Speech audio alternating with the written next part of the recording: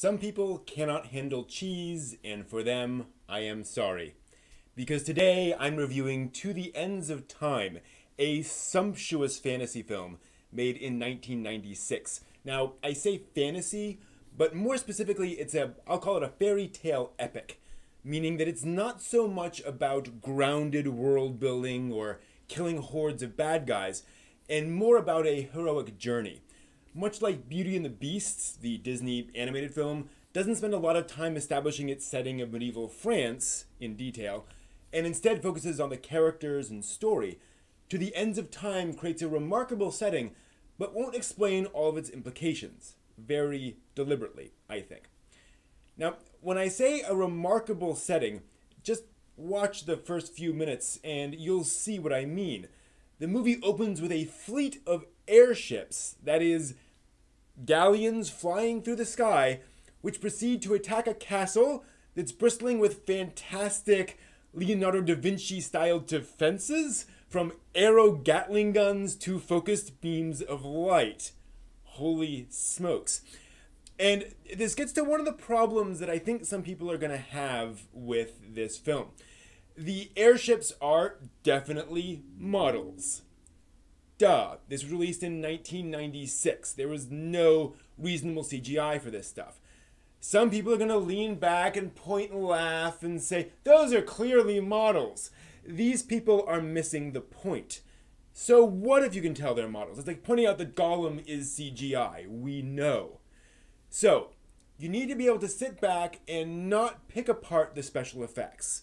In my opinion, they're quite effective for what they're trying to get across, and you got to kind of get into that mindset. Anyway, let me get off that little soapbox now and talk about the characters. As a fairy tale epic, the characters do fall into well-known tropes. The young hero, the sheltered princess, the wise but troubled king, the bearded mystic, you get it. But that's not a complaint. You can't innovate everywhere all at once, or the audience will get completely lost. The key lies in how those characters are treated in the story, and how well the actors bring life to those roles, whether you believe it.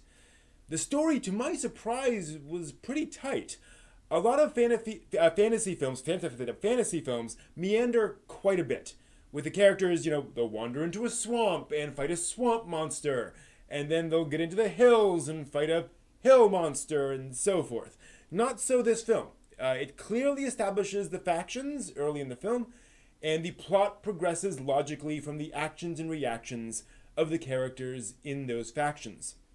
It also has an interesting twist on the classic Save the World plot, which deals with time itself, but I won't spoil that for you. I'm trying to keep this spoiler-free.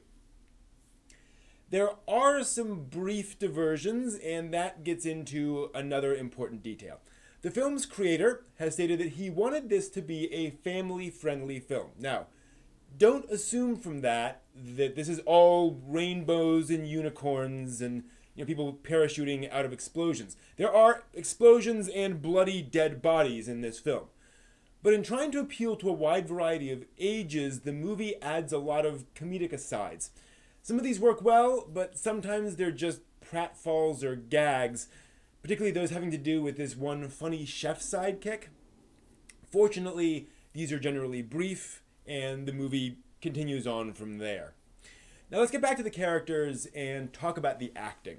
This varies wildly. The king and his daughter are well played, both expressing a wide range of emotions. I was quite impressed there. The two kids, on the other hand, are, well, atrocious. They seem to be trying, but there's just absolutely no depth to their performances.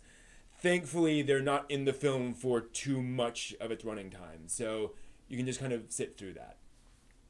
Overall, if I said there's a 90s epic fantasy film featuring airship fleets and a quest involving the manipulation of time, and that excites and intrigues you, you will probably get a huge kick out of this flick.